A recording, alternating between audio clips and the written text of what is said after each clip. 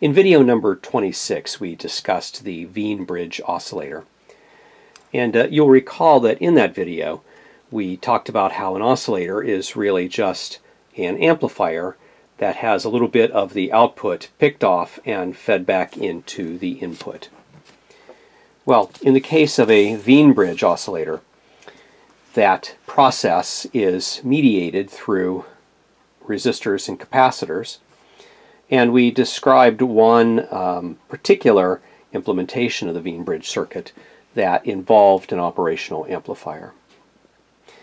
Well, I encourage you to go back and review that video. In this video, we're going to respond to a viewer question where they ask if we could show the algebra between a couple of steps. So you recall that we wrote down the equations for this circuit by modeling the circuit in this way. So we took out the amplifying branch and we just looked at the input and output branch. So we have this series RC combination and we have a parallel RC combination. And the equations for those circuits, those branches of the circuits, are just expressed in terms of these two impedances. And when you look at the circuit this way, this becomes really nothing more than a voltage divider that we want to understand the voltage output here in terms of the voltage input, which is oscillatory, and these two complex impedances. Well, when you begin fighting your way through this, we can write down the complex impedance, the Z1, in terms of the pure ohm resistance, R, plus a reactive component due to the capacitor. This is just the series RC branch. And the reactive component is just 1 over j omega c. The parallel branch of the circuit, this parallel RC combination, is a little bit more complicated. Z2 is going to be the product over the sum of these of the resistive and the reactive components. So we're going to have 1 times 1 over j omega c divided by R plus 1 over j omega c. Okay? That simplifies to this expression. And we then get to the point here that V naught is Z2 over Z1 plus Z2 times V in.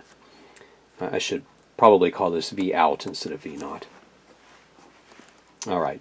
So the question arose when a viewer asked, how did I get from this complex expression, or maybe I should say complicated expression, quote, after some algebra, to this more simplified expression?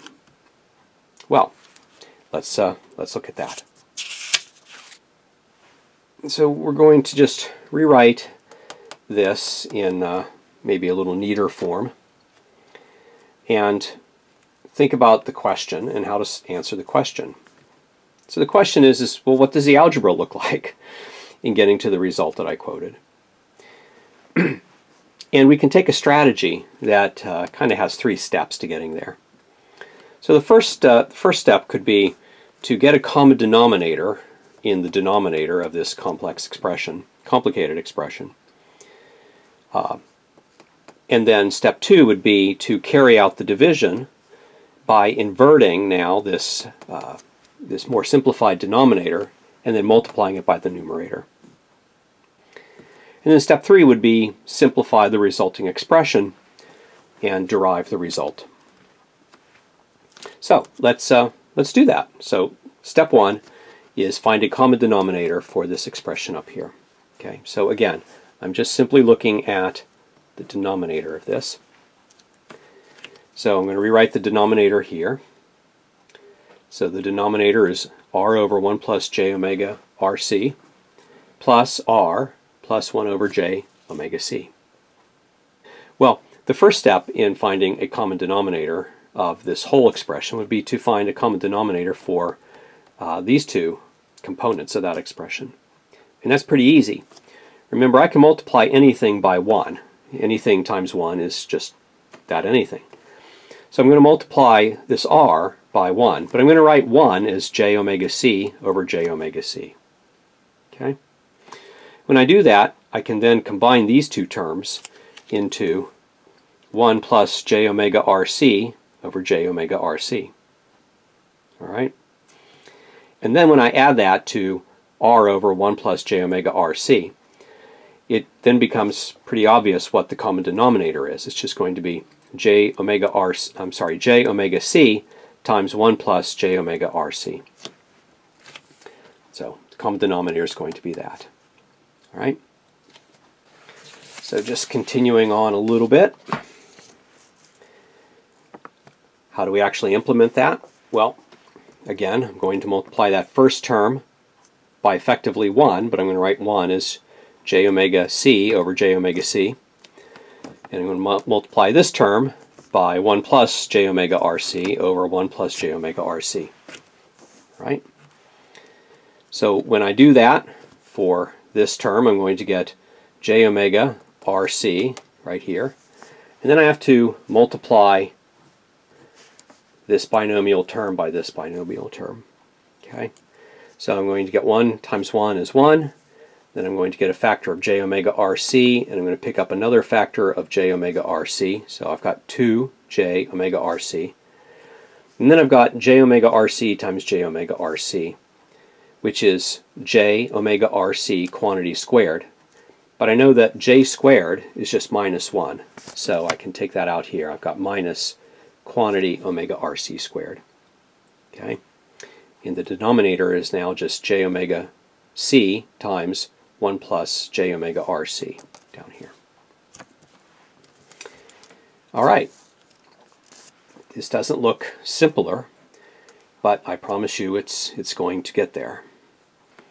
So now let's simplify the numerator. I've got j omega rc plus 2 j omega rc, so I've got a 3 j omega rc here. I've got a 1, so I can include that there.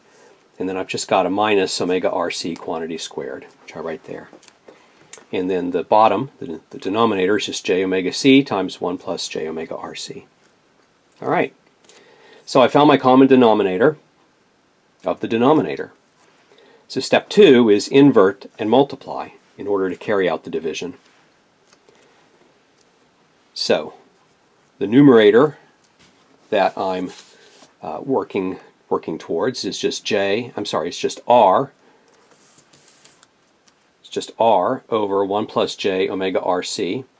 And then the denominator, now I invert this and multiply, so it's times j omega c times 1 plus j omega rc all over 1 plus 3 j omega rc minus quantity omega rc squared. And notice that this factor and this factor divide out, leaving me now with a j omega rc upstairs divided by 1 plus 3 j omega rc minus quantity omega rc squared. Now I'm going to again multiply by 1, but I'm going to write 1 as 1 over j omega rc divided by 1 over j omega rc. When I do that, that's going to get rid of this factor up here, so I'll just be left with 1 over 3, the j omega rc factor goes out, so I have 3, plus this factor here, 1 over j omega rc, and then I'm left with omega rc quantity squared divided by j times omega rc. Right? But again, I think you can see that one factor of omega rc is going to go, so this 2 up there becomes a 1. And I'm now left with this expression is 1 over 3 plus 1 over j omega rc minus omega rc over j. And this should be looking a lot closer to the expression we're trying to derive. So just a couple more steps. I can factor a 1 over j outside of all this, so I've got 1 over 3 plus 1 over j times 1 over omega rc minus omega rc. Now, I could actually stop here and get to the expression for the resonant frequency if I demand that this complex part, sorry, this imaginary part of the denominator be 0, then I get this equal to that expression, and I find out that omega is 1 over RC. But just following it through to the gory end, I can make it look exactly like the expression that I wrote by noting that 1 over j is just minus j. And if you don't remember that, you can always work it out. 1 over j is equal to 1 over j times j over j. 1 times j is just j, and j times j, or j squared, is minus 1, which is minus j. Okay. So I'm left with, now this is step 3, I'm simplifying, 1 over 3 minus j times 1 over RC minus omega RC. And then bringing that minus sign through, I get 1 over 3 plus j times omega RC minus 1 over omega RC. So we've illustrated what we were trying to derive, namely that the expression for V naught equal to Z2 over Z1 plus Z2 times Vn becomes, after some algebra, V naught equals 1 over 3 plus j times quantity omega RC minus 1 over omega RC times Vn. And if you go back to the notes from the video, number 26, that is exactly what was claimed. That we started with this rather complicated expression, and after we did some algebra, we got to here. All right. Well, I hope that this is helpful.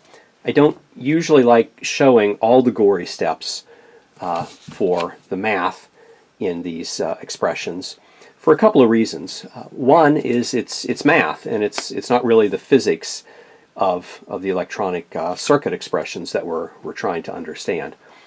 And two, it's really only by struggling with putting in the missing steps between equations, whether it's in a set of notes or book or paper, that you really build up the skills and the confidence to struggle through the math. On the other hand, I figured that this was an opportunity to show exactly how to slog through the tedious algebra, which really isn't that tedious compared to some things that you run into in electronics. But I figured it was a way to show how to get through a lot of algebra by breaking it down into bite-sized steps. In this case, we had kind of 3 steps in our overall strategy of deriving the equation. Well, if there are similar questions on other videos, please ask. I might make a supplementary video like this one where I show the steps. Or in future videos, I'll probably describe maybe some of the strategies for getting from one expression to the next. As I said, I hope you found this useful. If so, please give it a thumbs up below. Thanks for watching.